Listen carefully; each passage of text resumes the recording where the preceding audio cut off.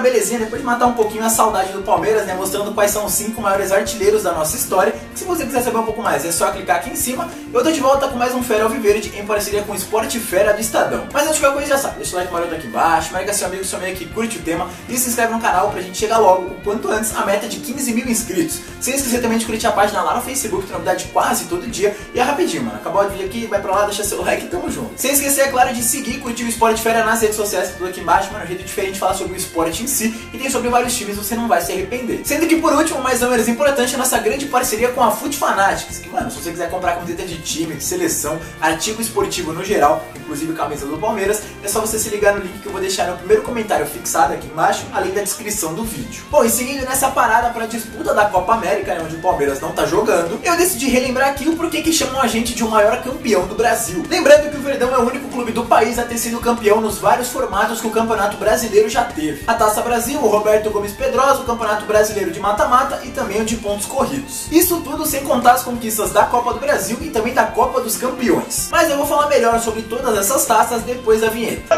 Que venham os jogadores, que roem a camisa e lutem sem parar. Vamos Palmeiras, com força de vontade, mostrando pra torcida muita garra pra ganhar. Passa-se os anos, passa-se os jogadores, a marcha está presente e nunca para de cantar. Por isso eu estou aqui, eu sou palestra. Como a maioria de vocês já deve saber, para quem não tem esse conhecimento, eu vou falar melhor agora. O primeiro campeonato de abrangência nacional foi criado apenas em 1959 pela CBD, que foi a antecessora da CBF, onde tivemos o Grande Bahia como o primeiro campeão brasileiro. E desde então o Palmeiras sempre pintou ali como um dos maiores do país, conquistando títulos desde cedo. O primeiro nacional, por exemplo, veio logo na segunda edição do torneio, então chamado de Taça Brasil, lá em 1960, com o Verdão já entrando na fase final, passando por Fluminense e batendo Fortaleza na grande decisão após 2 vitórias, por 3-1 no estádio Presidente Vargas e incríveis 8-2 no Pacaembu. Depois disso, o Brasil viu surgir um dos maiores times da história do futebol. E é claro que eu tô falando do Santos de Pelé, Pepe, Coutinho e companhia, que dominou os campeonatos nacionais por toda a década de 60, com um time conseguindo fazer frente a eles, a Academia do Palmeiras, que não demoraria muito a conquistar mais taças nacionais. Lá em 67, por exemplo, veio em dose dupla, já que nessa temporada foi se criado o torneio Roberto Gomes Pedrosa, o Robertão, que era disputado meio que de forma simultânea com a Taça Brasil. Isso daí perdurou por 2 temporadas, né? 67 e 68, com o Robertão sendo disputado no primeiro semestre e a Taça Brasil no segundo, com o Verdão papando tudo naquele ano. Primeiro no Roberto Gomes Pedrosa, liderando a fase classificatória, eliminando Vasco, Flamengo, Atlético Mineiro, Santos e Portuguesa, e depois passando por todo mundo no quadrangular final, batendo times como Grêmio, Corinthians e Internacional. E apita o árbitro, fim de jogo no Pacaembu. Palmeiras campeão do torneio Roberto Gomes Pedrosa. Palmeiras 2, Grêmio 1.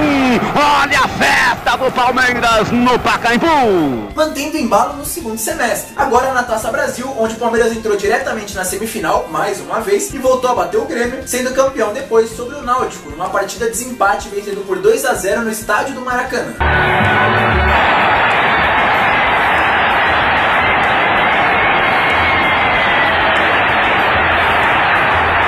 Conquistando ainda mais uma taça ao final da década, lá em 1969, quando o Robertão se tornou o único campeonato nacional depois do fim da Taça Brasil, liderando novamente a fase inicial e voltando a ser campeão no quadrangular final, agora batendo equipes como Botafogo, Corinthians e Cruzeiro. Depois disso, inventaram moda e decidiram criar então Campeonato Brasileiro de Futebol, a partir de 71, o que perdurou por muito tempo, até a homologação de todos os títulos nacionais. O que faz mais sentido, já que de lá pra cá, né, de 71 até agora, mano, o campeonato já mudou de forma e nome várias vezes.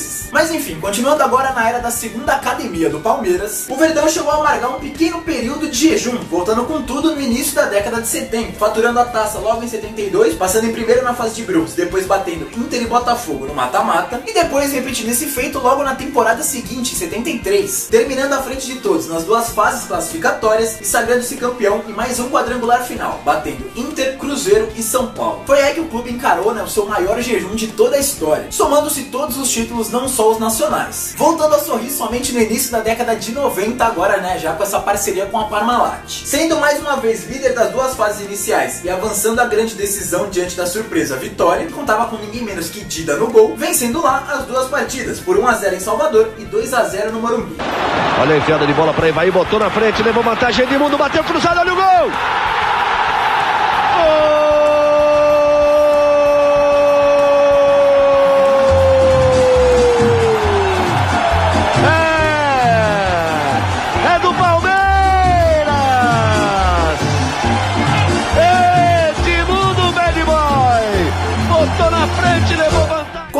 somando um de seus mais saborosos títulos brasileiros lá em 94, no ano do tetra da seleção brasileira, ano em que a gente conquistou o octa brasileiro, onde depois de avançar nas fases classificatórias, passamos por Bahia e Guarani, vencendo as duas partidas de cada adversário e batendo ninguém menos que o Corinthians na grande final, vencendo o duelo de ida por 3-1 e empatando a volta em 1-1. Campeonato, time do Palmeiras, Roberto Carlos, que não joga domingo, está suspenso com 3 cartões. Evair, olha a chance, perna esquerda, chamou pra dentro, tocou para Edmundo, bateu, gol!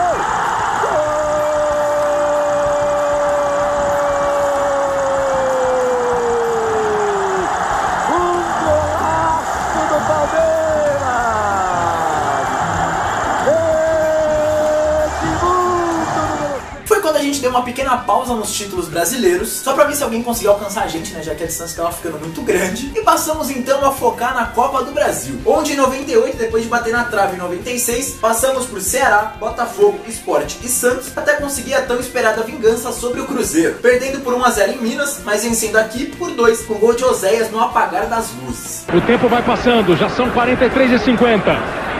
Vem pra cobrança o time do Palmeiras, partiu o Zinho, passou pela barreira, Paulo César, largou, pegou!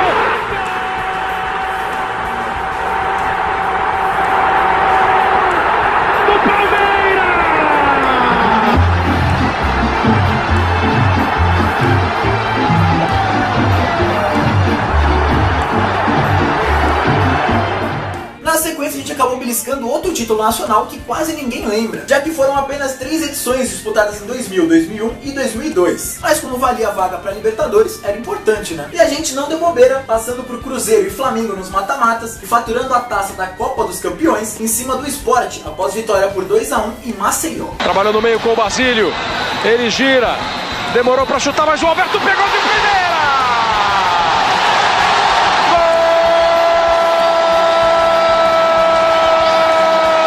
Sendo que depois desse período vitorioso, né, aliado ao fim da parceria com a Parmalat, a gente entrou numa fase terrível que durou até quase que o fim da primeira década dos anos 2000. Sim, até pouco tempo atrás, quando a gente deu início a uma das maiores décadas da nossa história, que, como eu já disse, começou com o nosso foco na Copa do Brasil, encerrando em 2012 mais um longo jejum de taças, agora passando por Coruripe, Horizonte, Paraná, Atlético Paranaense e Grêmio, até ser campeão sobre o Curitiba com o histórico gol de Betinho. Palmeiras!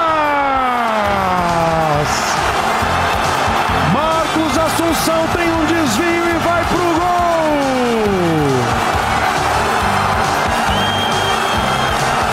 A torcida do Palmeiras comemora o desvio. É do Betinho. Ele subiu com a marcação, mas foi Betinho que desviou pro fundo do gol. E faturando logo 3 temporadas depois, né, no início da nova era Palmeiras-Crefisa, agora passando por Vitória da Conquista, Sampaio Corrêa, Asa de Arapiraca, Inter num jogo maluco e Fluminense, até bater nosso grande rival Santos com direito a gol decisivo de Fernando Praz. Se o Praz fizer, o Palmeiras é campeão! Se o Praz fizer, o Palmeiras é campeão! Palmeiras! Campeão! Gol de goleiro! Gol de Fernando Praz! Gol do Palmeiras! Gol do título!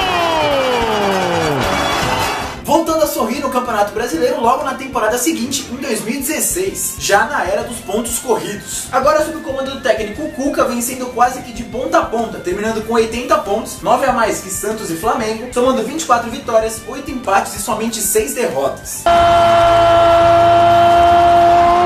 Fabiano! Batendo na trave logo depois, em 2017, quando a gente foi vice, né, mas logo voltando ao topo no ano passado. Já com o Filipão no comando, ficando sem perder um jogo sequer no segundo turno, terminando com os mesmos 80 pontos de 2016, agora só 8 de vantagem para o mesmo Flamengo, somando 23 vitórias, 11 empates e só 4 derrotas. Daverson! Gol do Palmeiras! Gol de quem ferve, gol de quem sobe a temperatura!